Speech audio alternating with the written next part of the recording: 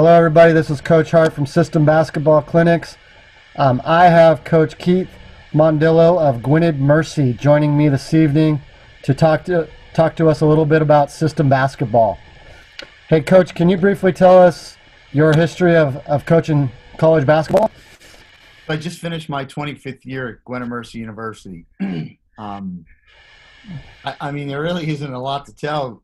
24 years of playing traditional basketball, pressing a little bit, pressure and defense in the half court, working shot clocks,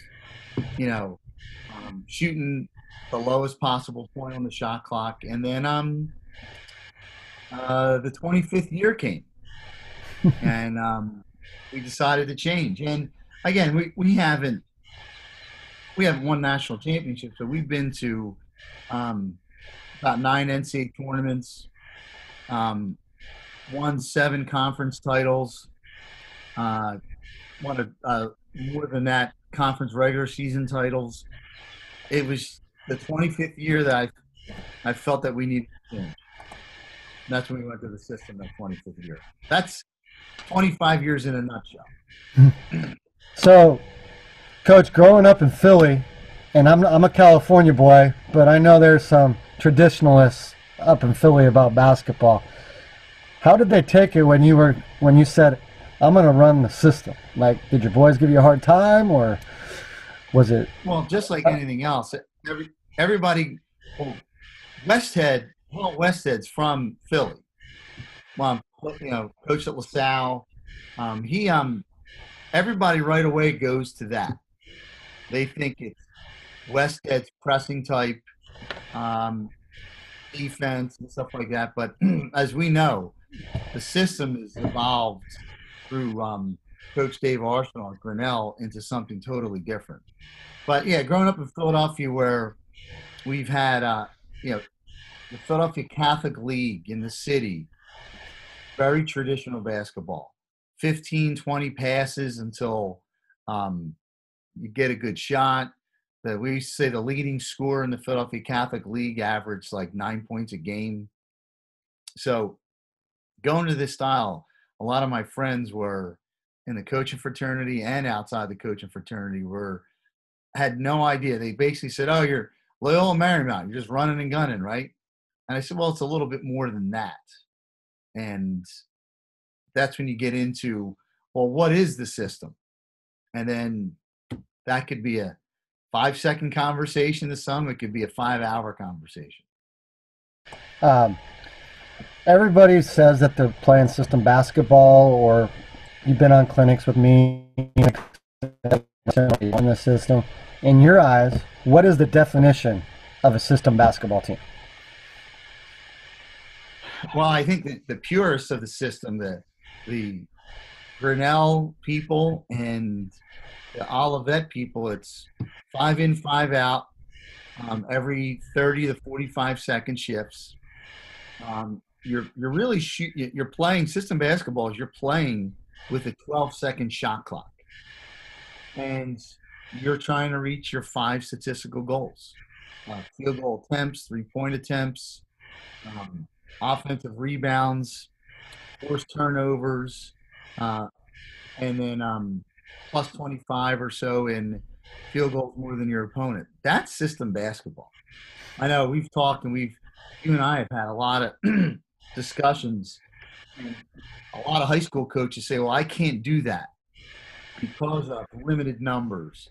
And Doug always says it. Doug goes, you can play fast, you could sub every 2 or 3, and you can call it whatever you want, but it's not system basketball. But I think playing system basketball is 12-second shot clock, and you're rotating. It's like a hockey shift, 5 in, 5 out every 30, 45 seconds. Okay, so you coach for 24 years, and all of a sudden you're 25. You say, "I'm making a switch." Why the switch to system basketball for you, Coach? Well, recruiting changed a little bit to the point where I wasn't getting the 6'1", 6'2" post player, and that's what really preempted me to do this, to look into it. We had our first losing season since 1995 in the 18-19 academic year. And I just felt that we needed a change. I felt that I needed to do something totally out of the box. Didn't know what. And I just felt that 18-19 season, we had a great group of players. Our women worked hard. They were talented. It just never clicked. So I was sitting in my office after a game, and guy John Logan, who does game day event stuff for us, I said to him, "What about Grinnell?" And he goes, "Yeah, that'd be fun." So right then and there, him and I started. We went on Synergy and we watched about, I don't know, a game and a half worth of Grinnell. And I said, "All right, I'm going to look into it." And that was probably very early December, before the holidays, before Christmas started. And then, lo and behold, I'm watching videos, watching all these games on Synergy, calling coaches, and I finally decided that I think this is the right way to do it. And at least give it a try. If it doesn't work, it doesn't work. But at least, yeah. So 2-3 months you studied it. Me been at it for 10 years, and you were in. You were all in. I studied it for 2-3 months, but I used my son's AAU team, his 7th grade AAU team, as a beta test. Okay. So for March, April, May, and a little bit of June, I convinced my AAU parents that this is what we're going to do: play faster, play a little tougher on D, shoot more threes, let them have fun. And they were all for it. And I kept pretty good notes after tournaments and after practices, of almost like a diary of what went well, what went wrong. And I was able to use that come fall when we started practice at Gwynned on October 15th. Got it. So when you were doing the studying, what resources or what people did you seek out for? You broke up a little bit, but I think you said, what resources did I use? Yeah. Well, first of all, watching game film, just getting an idea of how teams play, that was first. Second, Google searched system playing in Grinnell, and then Coach Arsenal had tapes out. Coach Porter had a ton of tapes out. And Greenville had tapes out. And you just ordered them and just kind of figured out how they did things. And I called some coaches. I called Coach Bertini over at Westfield State, and I beat her ear for about an hour and a half about why I should do this, why she doing it. And I'll tell you what, I for the most part, go back to your other question.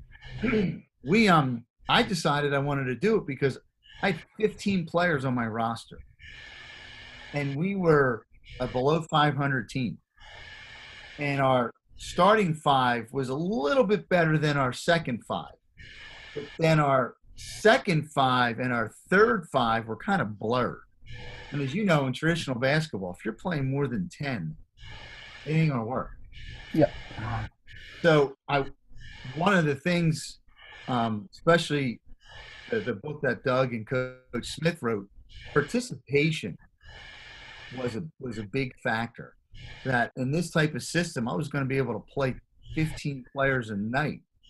And now it's not all equal playing time, but now at least I know that my bottom 5, whoever they may be at that given time of the year, they were going to get time in a game, significant time, not up 30 or down 30. They were going to play in the first quarter of the game.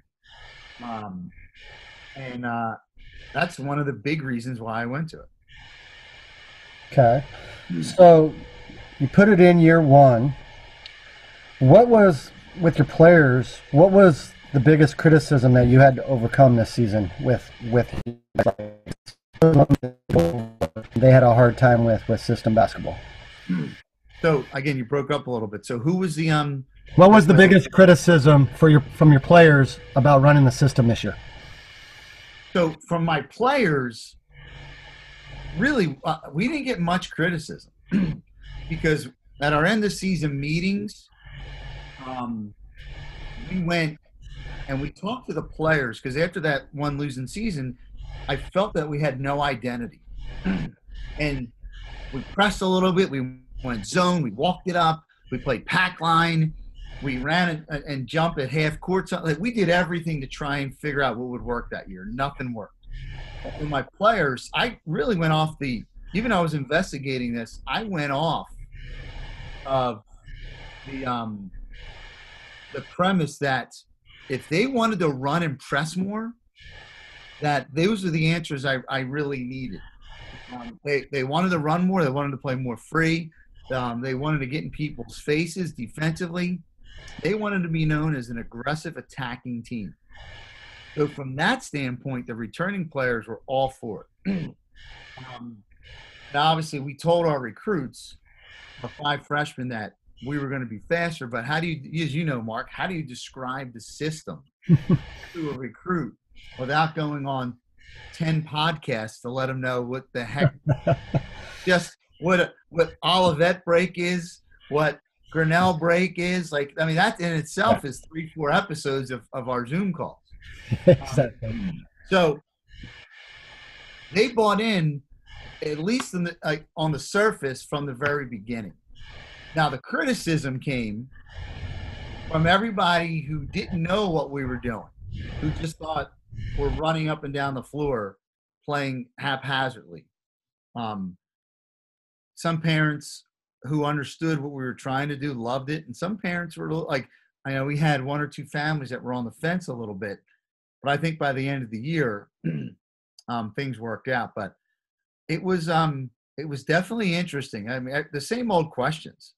The criticisms are like, you can't win like that.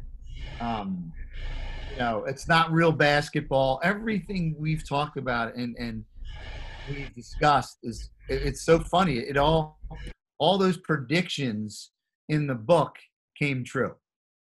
Every time somebody felt that, we didn't play well that night, it was because of the system. I think it's funny because I don't care what system you play. If you miss 10 foul shots and you lose by 3 points, I think you can directly correlate your loss to you didn't shoot well at the foul line.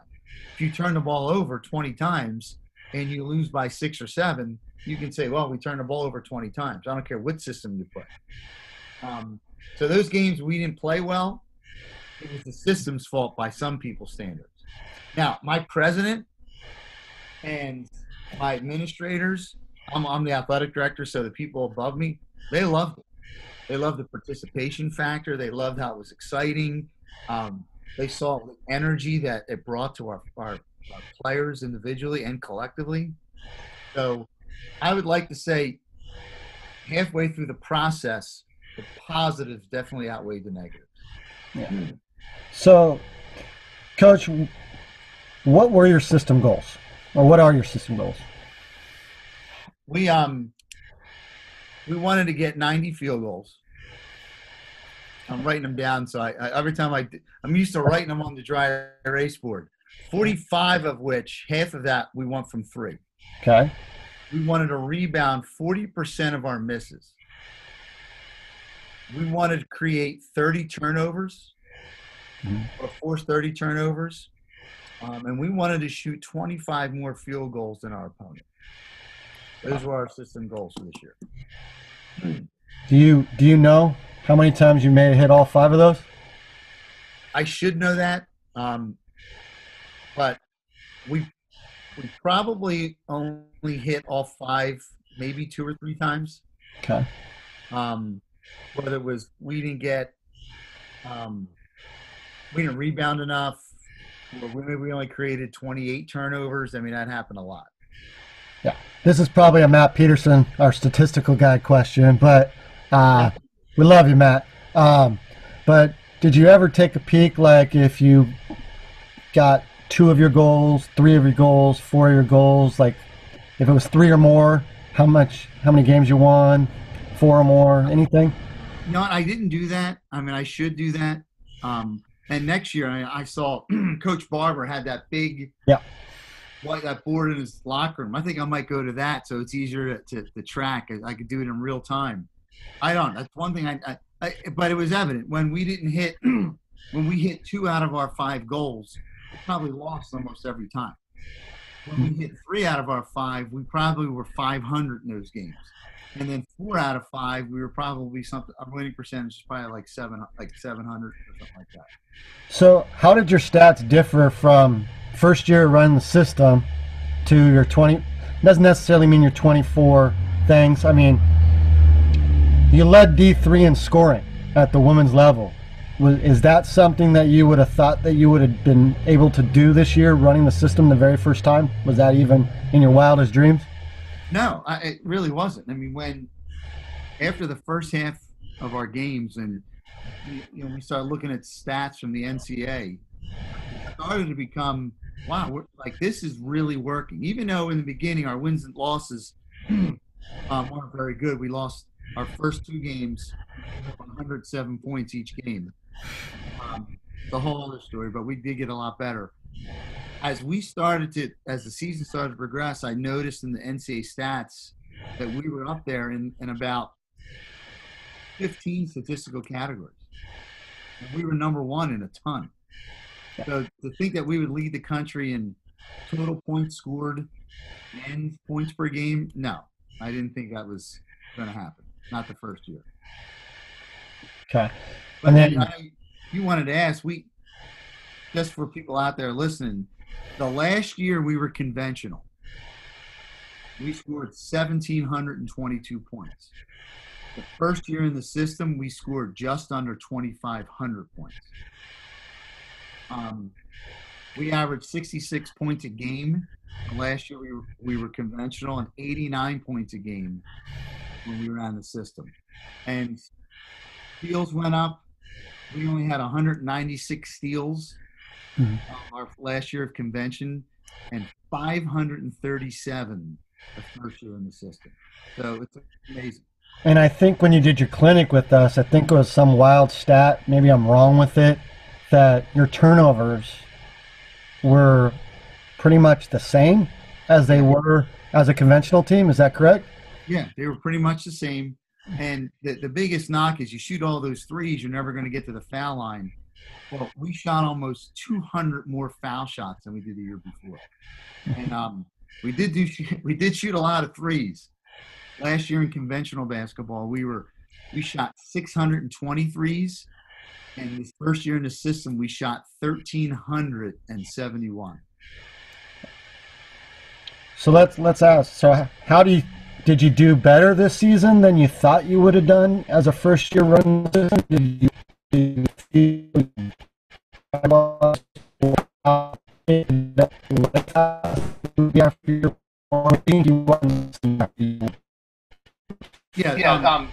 definitely the first year I thought we did better. The first year running the system, I should say. Our final record was 15-13, which on the surface doesn't sound great, but some of the teams we played non-conference were NCAA tournament teams that were ranked in the top 10 for Division III, a bunch of teams that had 20-plus wins the year before. So the system really, if I had to get some of those first couple games back, those first 7 to 10 games back, knowing what we know now and how to play it, because again, we were running for the first year, and we essentially were preparing as much as we could. It almost felt like we were flying by the seat of our pants doing it. But no, I couldn't have been more happy with the results. So you're doing the studying and everything. How did you determine the offense that you were going to use? When you jump that you want a system Zoom clinic, there you've seen 6 or 7 of them now, and you were pretty much doing your studying. How did you determine it that you were going to go with? Yeah, we went with essentially what you and I know is the Olivet break. So I watched a ton of Olivet films on Synergy, and I watched a ton of Grinnell films on Synergy. I watched as many Westfield State games on Synergy, and I kind looked at my personnel and figured out what was going to be best. And Olivet it just seemed natural for us. And it seemed the easiest to teach for the first year. So it wasn't a complete shock for our players. Quite honest with you, it was a gut feeling that this is what we need to go with. So it wasn't, if you're looking for like a Matt Peterson, like, a board with all this stuff on it, like pluses and minuses, it wasn't like that. It was purely like, I think this is what we're going to do, and we just went with it. So how'd you install it? Did you do the typical install, or did you do a little bit differently, or how'd you do it? No, we did it probably typical as most teams who run the system do it. The first week was all offense. We just we walked through the break. We wanted to make sure that our players understood where to be and how fast they needed to get there. So we normally play with a 30-second shot clock in the NCAA. We play with a 12-second clock from day one. And the first day, it was kind of ugly. Second day, it got a little better. By the third or fourth day, I had some people sit in on practice from the school, not from the outside. And they were wondering how many years we were running the system after probably towards the end of the week, what we were running the break, because it really flowed. We got the ball out, and we just set our shot clock at 12 seconds. And if the shot went up close to 12 seconds, that was a rarity. We're getting the ball past half court, and you saw some of our game tapes, some clips. We were getting shots up within 6 to 8 seconds. And I got to attribute to our women how hard they worked, and how they embraced running as fast as they did the whole year. So that's what we did. For 7 days, or 6 days of practice, I should say, for 1 week, we didn't do one defensive drill, not one. So I just find basketball is basketball, but everybody says you need to get buy-in, and you got to do like a PowerPoint and sell it to people above you, your players. You would never think of running the flex offense and having to go to your AD and doing a PowerPoint presentation. I know you did a little Zoom clinic with me. Can you tell the listeners of your first meeting, what you did with your program, and it kind of set the tone to get the buy-in, I believe, because you already talked about your end of season meetings, and you were already planting the tools in their head to what you were going to do. Can you share that with us about the meeting? I think it was great stuff that you shared that one night in the clinic. Let me back up first, but I did share it with my vice president, to whom I report to. Okay. It was one of our meetings over the summer, and I sat down and I explained it to him. He was a former soccer player, so I knew he understood sports. And 10 minutes into me explaining it to him, and you're a West Coast guy, the first thing he said was, "Oh, it's basically like Chip Kelly's offense, but for basketball." I like that. That's a good analogy. I said it's similar to what Oregon did in football, but it's Oregon football plus ice hockey shifts. And so I sat down with him and I spoke with him about it. He was all for it. When I told him about the participation, he thought it was great. And then our first team meeting, when we got back to school, just to go over logistical stuff before practices started in October, I put together a PowerPoint presentation. And I talked about everything they talked about in their end of season meetings. We didn't have an identity. These were their words, not mine. We felt that we didn't play as fast as we should have. We wanted to play fast, so I put everything in a PowerPoint. Then I talked about what the system was, what the system is, and what it could be for them. And we just went through each slide, and then I put together teams that ran the system. I put together some clips, and we watched some film, and their faces just dropped, especially when they saw some some of the scores. When I showed him Greenville that year prior scored 200 points in a game. I'm not suggesting that was our goal to score 200. I mean, I don't know if that can ever be duplicated again. But I showed him some of the Olivet scores, some of the Westfield State scores, some of the women that were running it in college. We watched their films, and they were, from that point on, they were really super into it. They wanted to know what they needed to do before October 15th to condition.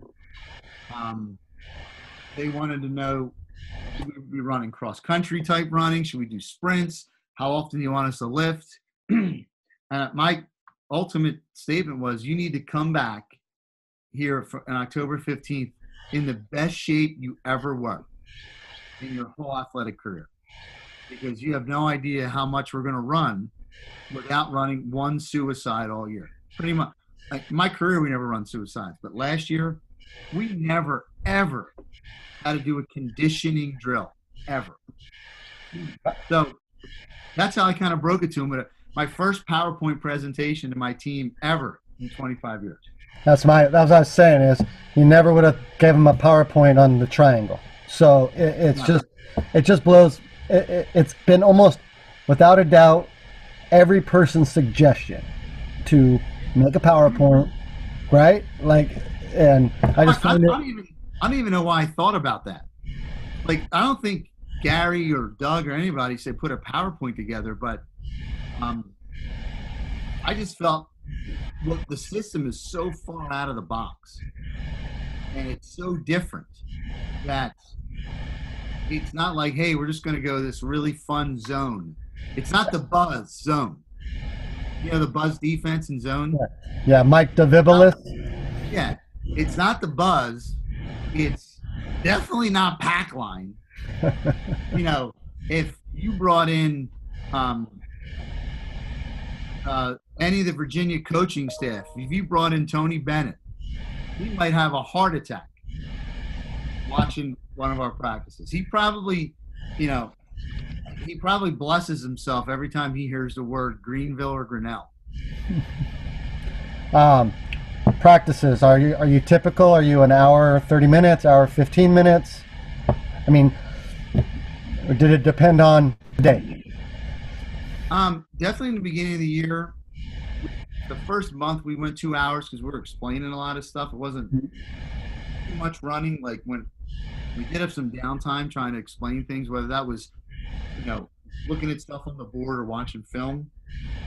But as the season progressed, our practices they went from like an hour and 45, for the holidays, an hour and a half. We got back from after the holidays, it was like an hour and 15. And then by the middle of January, we were going to the third week, we were going an hour, literally 1 hour. By February, 45 minutes. And then, depending on that calendar that week, we might on Monday just go over all break transition stuff, all break stuff. Tuesday we might go over our trapping against our Wednesday opponent, how they line up, how we're going to combat their press break. Thursday we might lift because it's the day after a game, give their legs rest. Friday we might go over like half court defense. Saturday we play. Now we can adjust that, but we did take the tack where Doug Porter talked about going over one thing on one day, and I felt the first year that was important because they weren't confused about four. I know Westfield State does it different. Coach Bertini, yeah, she does a lot of different things, and I think I'll eventually get to that. But I think the first year I had to go one thing at a time, just so we have an idea. Our players had a better idea of what they needed to do in those situations. So we have high school coaches, girls college coaches, boys college coaches. Why do you think it works so well on the girls side? And what seem to be running it? And me doing the Zoom clinics, with the data I'm doing, it seems like there's more girls on the girls' side interested in it than the guys' side. Why do you feel that it works so much better on the girls' side? Well, let me give you an example. When we first started talking about running this and we decided to do this, I have one of my players is like a 6-foot, really athletic kid who came out of high school, was all league in her high school in softball, so she could throw. So I put her at the baseline, Mark, and I said to her, I want you to throw this beyond half court. Out of 15 players on my team, she was the only one that could get it beyond half court and throw it somewhat accurately. So to your point, why does this work better with women? I feel if you put all 5 defensive players in the back court, like pressing the ball, up on the ball, I think it just puts so much pressure on these guys. And like I think Coach Arsenal said, women aren't dunking on the break. On 2-on-1 breaks, it's got to be a layup. And you might give up a layup. They might miss a layup. You have players running behind. I just think it's beneficial to run this for women for the simple reason of women can't throw that long cross-court pass like men can.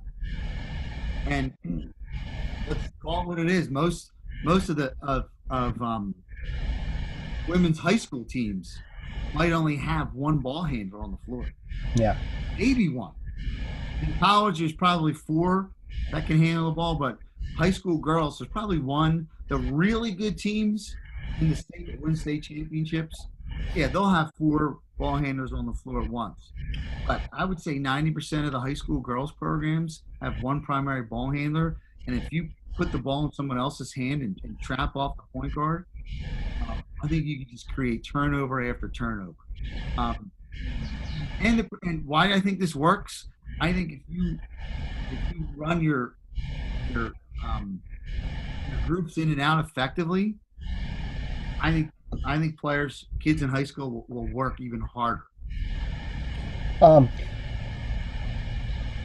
Is there anything that you would have done differently this year, like with your install, now that you've learned a little bit more, that you could have maybe got the points across to your players easier or made life easier now that you've grown? Yeah, I think the actual transition, the actual install, I would keep the same. I wouldn't worry about putting in ref handle plays as much as I thought I did in the beginning. I felt that I introduced that a little too early. And you saw my Zoom call. I like on dead balls when the referee handles it, I like to create some action in the full court and when it's inbounded in the half court or the side out, with the ultimate goal still playing with the 12-second shot clock, trying to generate more possessions. So I think I would be more focused on the fundamentals of the break and doing individual. Like, again, I don't care what basketball system you run. You need to work with your players individually and practice with different skill work. We did our 100 shots, 100 attempts per practice. But I think like your breakdown sessions, individual skill work in the beginning, when you're just doing transition stuff, we could have done a little bit more. Are you going to do anything differently heading into year 2? You think? Yeah. I mean, put a little plug in for your Zoom calls and stuff, but I got a notebook here. Every Zoom call that I've been a part of, which I think I've been on about 90%. Yes, yeah. Something down. The one fun thing I'm going to do is, I think Coach Arsenal said it. Each time there's an action in a game that's a plus for your team, whether it's a 3, a steal, a deflection, or rebound, the bench has to have a specific celebration for that. Huh. I mean, I know that's kind of like row your boat or something. What's that? like the bench mob, row the boat. Something, just and have a contest and just to see which one wins out.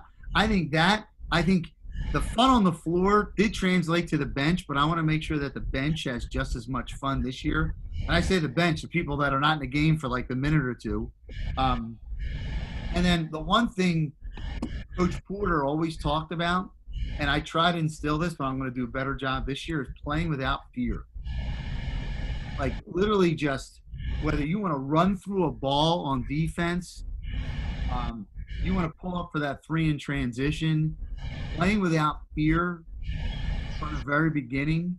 Because now I think our upperclassmen, our 10 or 11 players coming back, really have a good understanding of what we're doing, and we have to teach the freshmen coming in, what we're doing. That fear factor of, well, should I shoot this shot because there's really 24 seconds on the clock. Last year, you wanted me to shoot that at 5 seconds. Now it's just pure, you're just playing as hard as you can. So I think if I wanted to change something, that's what I would change. Well, now I'm going to rattle off probably the questions that every system newbie or person looking into it wants to know or has questions is, so your shifts, Coach, how long did you have them out there before you sent them to the table? Honestly, 30 seconds. Okay. I had my one assistant coach had this chart, and he was in charge of if we needed to make adjustments for whatever reason, moving kids around in shifts. We never double shifted anybody for the most part, unless it got to the end of the game and we went to our finishing group. But for the most part, if the ball went up with 10 minutes left in the first quarter, at the 10:30 mark, at the 9:30 mark, there were 5 people already at the table. So if that shift was over at 31 seconds, 35, 45, we got somebody in, and then boom, we had a new 5 at the table, 30 seconds. And in the beginning, you had to call your players out and say, who's coming off the floor right now not winded? And if you had 2 or 3 raise your hand, your question would be, why? Tell me why. Why are you doing everything in your power to take away a lag pass, to run the floor, to crash the boards and get a rebound? Because, as we talk about, Mark, sending 4 to the glass, having your shooter rotate back as the safety initially, you talk about something totally out of the box. That's totally out of the box. Yeah. So did you create 3 groups of 5, 2 groups? How did you build your shifts? What we did is because we had an injury and we had a player leave school. So we played most of the season with 14. So for the most part, we played with 2 groups of 7. Okay. And substituted within those 7, which enabled us to get a lot of our players more minutes, a lot of our better players more minutes.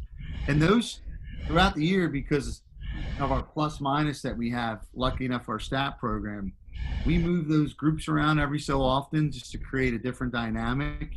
But for the most part, we subbed with the 2 groups of 7. And when we had 15 for a good part of the year, obviously one had 8 and one had 7. I'd like to get to that point where I could put out 3 groups of 5 that are effective. I'm hoping to do that this year. Time will tell. Okay. Roster size. So high schools can't always carry 18 girls or guys. What would you say would be an ideal or minimum roster size for high school level with 30 quarters? The game's 20% shorter than your game. So what would you advise? Well, I think high schools have a tendency of grouping a lot of games together.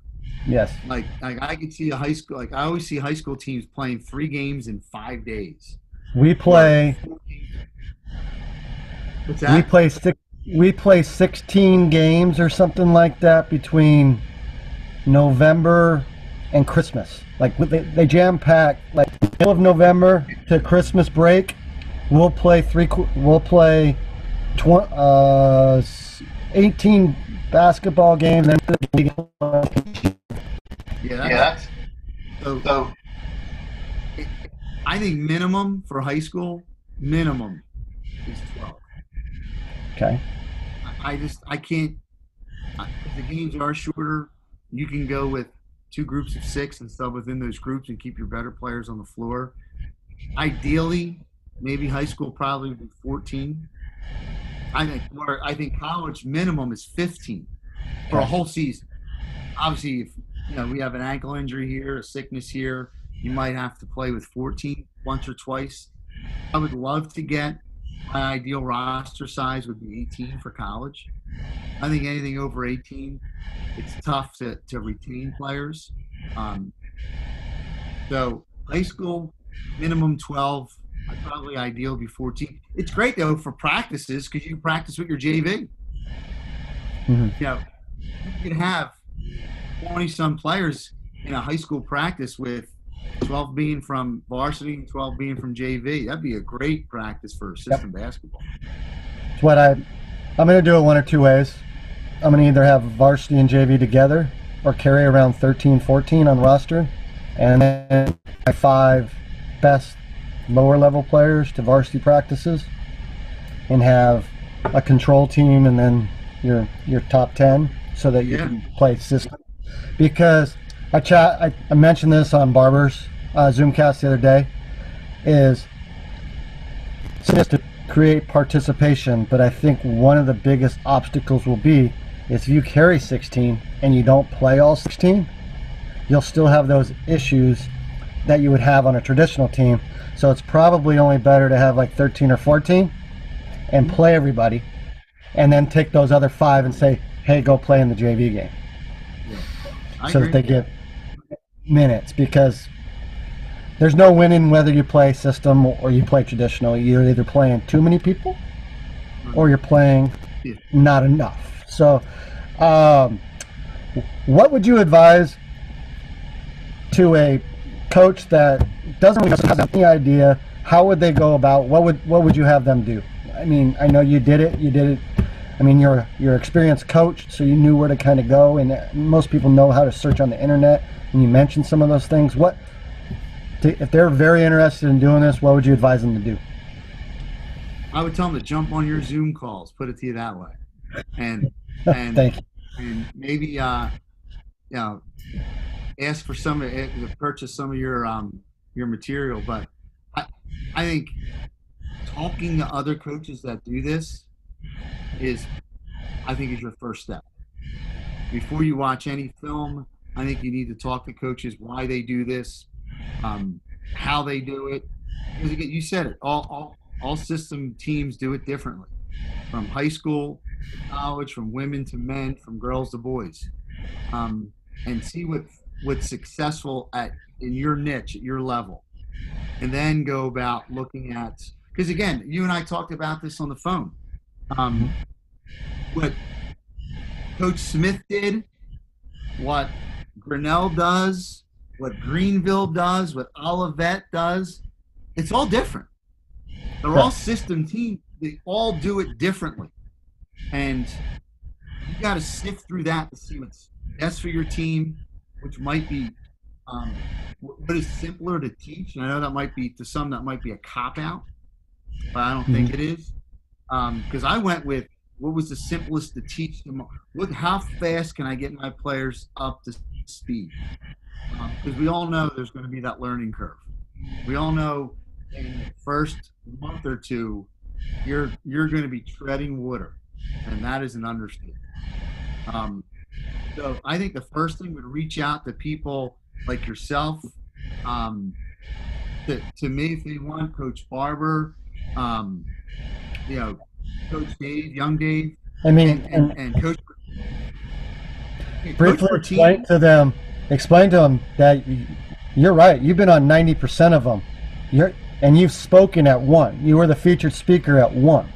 And whether it's our Friday night social where it's more laid back, me and you have been like, and we write down a nugget here or there. And I've learned so much from you. I've talked to you so much because you just did it. So, and I think what's great about them is you got a group of guys of like-minded people that are doing it. Like, it's probably 1% of the coaches out there that run this. So, if that percentage. So, When was the aha moment this year, you think, for your team, that where they went, we got this, or we can do this? They believed in it. How long did it take? Well, I think there was a few. Okay. In one of our first scrimmages, we put up 145 points in one of our first scrimmages. Wow. Now it was a Division III team that was athletic, but they had a new coach and they were trying to feel their way through things. That was the first, like, this can work. Then we played an average Division II team, and we basically played them even. That's when they knew it could work. And then, boom, we jumped in. We played a team that was, won 24 games a year before. Another team that was in the NCAA tournament. A team that was in the Final Four in our tip-off tournament the year before. Once we started playing really good teams and we had a little bit of success throughout the game, we were down to, I might have the exact numbers wrong. We're down to University of Scranton by 20. They were in the Final Four. And next thing you know, 3 minutes later, I think we're down 5 with the ball with 3 minutes left. So there was a bunch of aha moments. I don't think it was until right before Christmas. We played 2 games right before Christmas, and everything started to click. And that's where our players knew we were on the right track. So it took all of October in practice, November's games, and at the end of December, right before the holidays. It took almost 3 months before our players realized this is the right way to go. Okay. Was it more difficult for you to install the offense or the defense? The defense. At least, I mean, some people might have the opposite, but the defense is, because it's so unpredictable, and you want it to be unpredictable. A lot of my players over my years always wanted absolutes. When the ball's here, we're going to trap here, we're going to do this, we're going to do that. And in system basketball, it just doesn't work. Our closest 2 people trap, whether it's a missed shot, trap or not, who runs back, who does what. That was the hardest thing to teach. We watched more film, broke down more film and stuff on the whiteboard than I did in my 24 years prior. Did you? The defense was definitely the hardest. Did you only install a couple, or did you do all 4 of them that are talked about? What did you do? For the most part, we were just in our stay press. We were in our arm press. Okay. We used off when teams, on dead balls, when teams would go 4 across or do something a little bit out of whack. But just like we talked about in our calls, we tried stay, but I felt when we were in stay, our players became less aggressive. Okay. So to answer your question about 4 ago, if I changed something different, I would probably stay with our on press longer than anything and just make adjustments out of that, as opposed to trying to put a couple of other presses in. So if you're coaching high school girls or boys, would you just stick with on press for the first season, or would you throw in like 2 of them? No, I think it depends on the learning curve of your team. I think if your on press is going to be your most aggressive press, and you know that. Yep. I think you need to show off when teams do something creative on dead balls. I like what Olivet does in the half court on a dead ball, how they quickly trap out of that. I have notes on that from your one Zoom call. What's that? From Coach Glenn? Yeah. She really articulated it like it's just a simple little, it's almost like your stay press in the half court. Okay. So for high school coaches, though, I would stay with the on press for more than anything else, because it just creates more possessions. Going into year 2, Coach, and now you didn't really recruit to run system because you kind of decided later to do it after you brought in your first recruiting class last year. So where do you think Gwynned Mercy will be heading into year 2? Do you think you'll see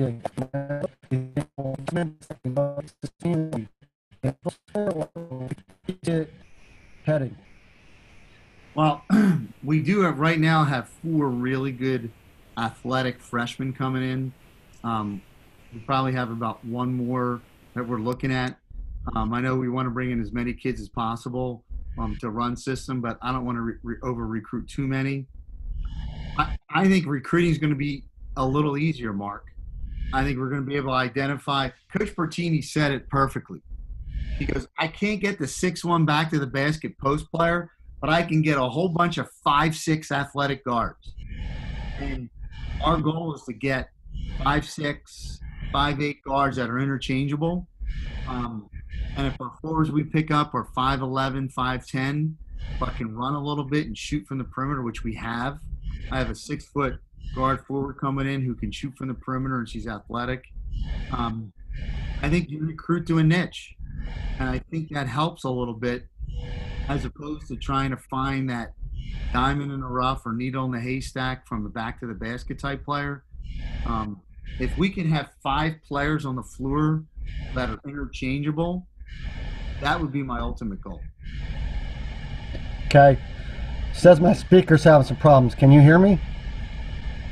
Yeah, I can hear you. You're Okay. breaking up a little bit. Okay. So, as we're wrapping up here, do you have any last advice for our system coaches or last parting words for them? I think if you want to do something out of the box and you want to have fun, again, I was a head coach for 24 years. I was an assistant for 2. We've won NCAA tournament games. We've won championships in dramatic fashion.